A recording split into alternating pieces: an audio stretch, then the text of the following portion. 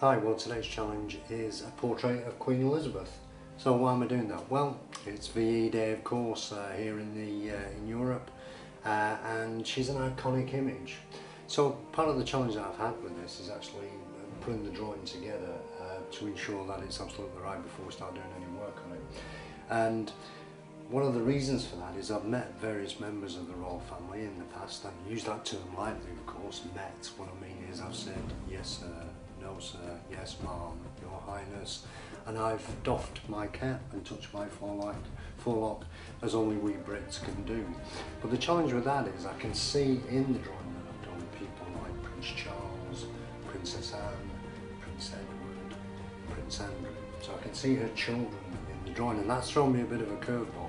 But never mind, let's see where we get to today. I hope you'll join me for the next 4 minutes of your life and probably the next 4 to 5 hours of my life as we put together this portrait of Queen Elizabeth, who's an iconic image, and I'll leave it to you to decide as to how it goes. Thanks very much for joining.